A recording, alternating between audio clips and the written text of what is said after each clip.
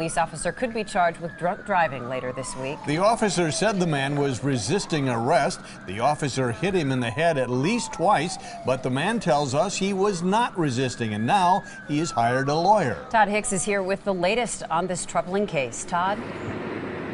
Well, the DA's office is in the process of reviewing that case. Meanwhile, I spoke with one law enforcement expert who spoke to me today about the dangers that police face, like they did in a situation in this parking lot last Thursday.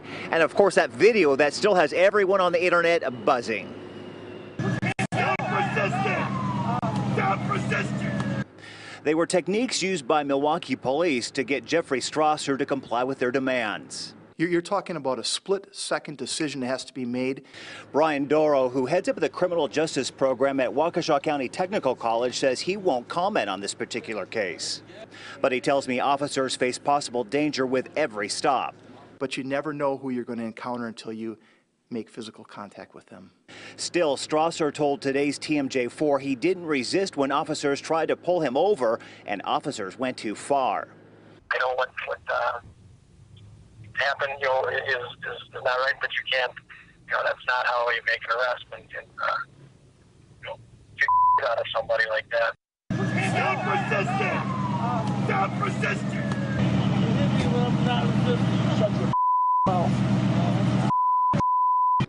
As the video continues to go viral on the internet, Doro says you can't always judge a situation by only what you see.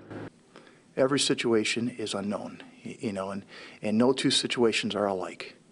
And that's why it's so important for officers to rely on their training. Stop resisting! Stop resisting!